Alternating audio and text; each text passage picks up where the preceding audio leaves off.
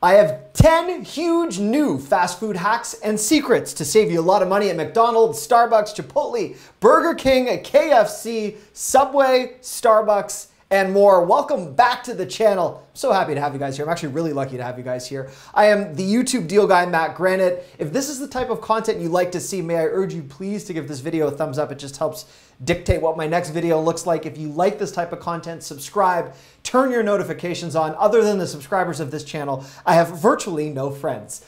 I also have virtually no money on certain days to spend on fast food anymore. I'm repurposing a lot of my funds toward diapers for my 2-year-old baby daughter and different expenses. And fast food is a convenience, but even at that convenience, it can cost you a lot of cash. I'm gonna put that cash back in your wallet. Before I get to those secrets, I wanna remind you guys that on my personal website, mattsdailydeals.com, I've got all sorts of deals and coupons to get you through your week, even things for the whole back to school season that include $19 tech backpacks that I've used and loved. I do use affiliate links, which means I benefit monetarily if you're kind enough to use one of my links.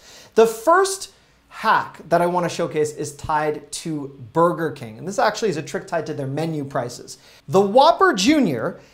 is exactly the same thing as a regular hamburger. Look at the burger, look at the bun, look at the cheese. What's the big difference? The big difference is that a regular cheeseburger has no mustard and it requires a little bit of lettuce, tomato, and extra onion to make it the Whopper Jr.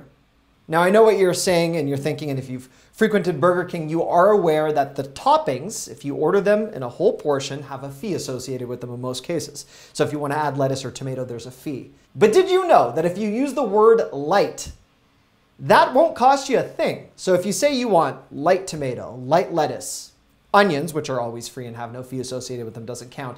But the chef in the back likely isn't going to really adjust your portion that much with the word light versus a full serving. And you're going to save a lot of money by adjusting the regular cheeseburger. So again, order a regular cheeseburger, no mustard, add light lettuce and tomato, extra onion, whatever it is that makes you happy, and use the word light. That will ensure that when this whole cheeseburger is fully loaded up, you end up with the Whopper Jr. You end up also with two completely different prices. In some regions, and every community and neighborhood is sometimes different with regards to prices, a cheeseburger can cost you as little as $1, where a Whopper Jr. is $2.19. Now these prices, of course, will differ by area, community, wherever it is that you're watching this, but it's half the price or less if you load up a cheeseburger and make those simple adjustments as hack number 1. For the second hack, let's talk about Starbucks. The apple of coffee, one of my favorite places to get an overpriced beverage. But anyhow, enough about me. In my last fast food hacks video, and don't forget to check that out because I offered a completely different set of tips and advice, I discussed how much ice Starbucks put into many of its beverages. But what I didn't mention, which I want to discuss right now, is that Starbucks actually brews many of its iced beverages at a much higher strength. So for example, if you were going to get an iced tea or one of the drinks that you see on your screen, when they sit on a counter, specifically their black tea, it's overbrewed. It's made extra strong. And what does Starbucks do to it? They typically dilute it. They add a little bit of water and then they throw ice into a cup. Rather than pay for Starbucks to over-ice and dilute your beverage, go one size smaller than you typically want and then add your own ice. To save what could be 30 or 40% at Starbucks, this is the suggestion. Order whatever drink you want one size down. Ask for a cup with just that beverage, make sure they add no water and no ice. And then ask for another cup full of ice. So for example, order a tall iced tea beverage in a cup with no ice and no water, and then get either a grande or a venti cup filled with ice. By the time you pour it in, you're going to be at the exact same composition.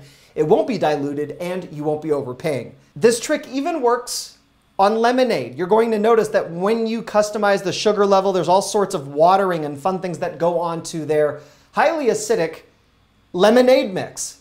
This is my suggestion.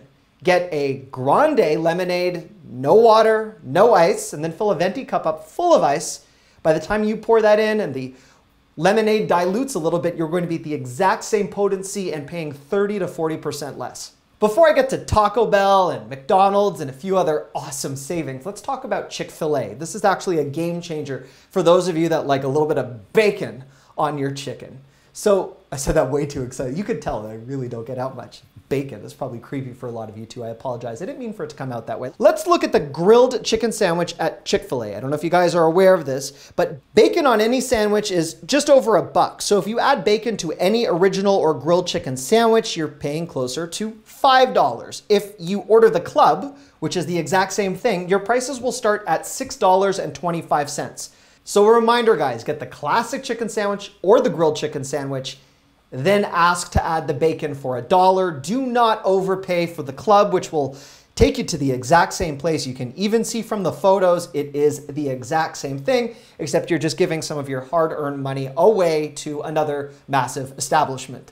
The fourth fast food hack and saving secret is tied to Taco Bell. I don't know if you guys are aware of this, but Taco Bell has a beefy Frito burrito. Now, the real trick comes from customizing this delicacy.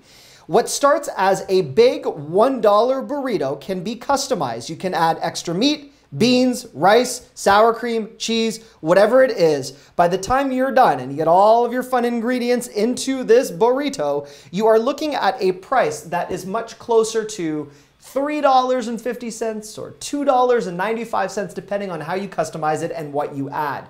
The difference is, though, you're starting at that $1 base. So rather than going for a much larger, expensive option that has all of those ingredients included, it's actually cheaper to load up with the $1 base or $2 base and pay a la carte. This is one of the few exceptions in fast food where it actually pays to add the ingredients independently, similar to that Chick-fil-A bacon trick we just discussed. For hack number 5, we're gonna head on over to McDonald's, but don't worry, all of the KFC lovers out there, a very cool trick that I now use is hack number 10, which I will get to as quickly as possible. For those of you that are aware, McDonald's is ready to serve you, and they're very happy to do so, except McDonald's is happy to charge you $1 for a medium water. And let's face it, sometimes you just don't want to spend money on a beverage, or maybe with all the wonderful delicacies you're doing, you're trying to go light on the drink. Instead, ask for 2 small cups. Both cups will be free, while that medium water order will cost you $1. For fast food hack number 6, let's stay at McDonald's. And if you guys watched my last video, I explained a very quick trick to ensure you always get fresh eggs at McDonald's. And I also alluded to how all of the breakfast sandwiches were made, sometimes with ingredients you did not want anywhere near your mouth. Now let's discuss French fries, or McDonald's fries. And for those of you watching, I guess there'd be all of you if you got to this point. Sometimes I don't make as much sense as I'd like. What is your favorite French fry? Is it at Burger King? Is it always McDonald's? Where are the best fries? Please weigh in, and if you guys have a fast food hack, please share it with the other subscribers and viewers of this channel. But if you want to get the freshest fries at McDonald's, rather than asking them to give you a new set of fries or trying to instruct people, which sometimes gets awkward and angry, ask McDonald's for no salt fries. 10 out of 10 times, they will make you fresh fries. Now you may be thinking, no salt on fries. Why am I listening to this idiot on YouTube? Well, first of all, they'll be fresh. Sometimes they're a little bit more crispy, not soggy, not sitting for 30 minutes under a heat lamp. But you can also control the sodium. Maybe you want a little bit of extra salt. Ask for the salt packets. Those are free. Grab the salt packets. Put on as much salt as you want. When McDonald's seasons the fries, it's on a shaker. They go like that. There's not necessarily an art to it, but there is an art to ensuring that you can get fresh fries that are pretty much made to order. Just ask for no salt. That is one of the game changers if you are someone that loves McDonald's French fries. Fast food hack number 7 is something that works primarily at Wendy's and McDonald's, but I think you could also have this work to your advantage at Burger King, and that's for all of the onion lovers out there. In fact, even if you don't like onions, one of the reasons, no, you're not knowing my location, Wendy's, thank you very much. Sorry, I had a pop-up. The onions that you typically eat in fast food are dehydrated onions. They're not fresh, and sometimes they go through a process you don't really want to consider if you just simply want the crunch, the texture, and that spice on your burger. So I'm going to tell you guys right now, if you don't want to consume rehydrated onions, simply ask the kind people behind the counter for fresh onions. They have a way to do that. A lot of the time, those vegetables are actually pre-cut before they go through that whole process to preserve. Get the fresh onions if you can. I think that makes a world of difference. For all the Chipotle fans out there, in my last video, I discussed a way you could always get more protein. I don't know if you guys remember this. I don't know if you watched. But I discuss how if you asked for 2 different types of meat with 1 protein order, you get almost double. Why? Well, when you ask for 2 proteins, they charge you twice. But if you ask for a mix of protein, whether that be chicken and steak or beef or something else, they've got a full scoop and they can't adequately or accurately measure that protein onto the spoon. So that will always result in more protein for just paying that 1 single price. But there is a second trick attached to that, which I'm going to impart in today's video, and that is another Chipotle hack where if you order a burrito bowl and a side tortilla combined with your 2 different meat hack that I just discussed, you have enough for 2 meals rather than 1. What does that mean? Why am I imparting this? Well, if you want to enjoy a tortilla and you want to really eat more, awesome with that burrito bowl, but maybe you're with someone and you want a burrito bowl and they want a tortilla, there is a way to make that happen. And a lot of people don't realize you can actually do a tortilla addition as a side that will save you a significant amount of money. And it is a great way to use that extra protein you get and just pass that along right into the tortilla. Double whammy.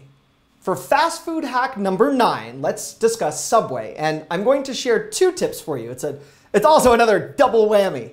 Not only so I could say that and not be weird, but also because there's 2 pieces of advice and chances are you might not know one of them. So the first thing is if you are with someone and you both want the same basic protein on your sandwich, it is cheaper and more effective to order a foot-long and customize each half rather than ordering 2 6-inch sandwiches. I realize this comes down to whether or not you both want the same grilled chicken sub, and then yes, you can ask them to cut a foot-long in half and customize both halves completely differently. That's good. You might have already known that. What you might not know is that Subway clings to the last very moment to give you fresh vegetables. Their whole eat fresh is actually contingent upon how many tomatoes they can possibly sell from the last batch. You guys have all seen it. We hover over the counter and we see what looks like tomatoes from last week. In fact, those tomatoes might be from last night, but that doesn't mean you need to eat them. What will take your Subway sandwich artist no more than 30 seconds of their time is there's a brand new bin of freshly cut vegetables ready to go underneath that bin of subpar tomatoes or lettuce that looks like it has been into a car accident. Don't worry, ask them. 9 out of 10 times, they are very happy, courteous, and willing to give you the fresher vegetables. And why, when you are paying for a Subway sandwich, to eat fresh should you have to eat stale? So make those modifications on the vegetables. Don't be afraid to advocate for yourself. There's plenty of ways to do that nicely where you don't have to be worried about someone spitting in your food.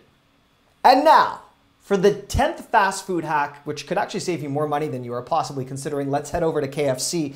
And there's something tied to KFC which I've experienced that one of my other subscribers identified in a video, and that is tied to closing time at KFC. He mentioned it, and I will attest to it, and then I'm going to show you the actual comment, and this is the tip.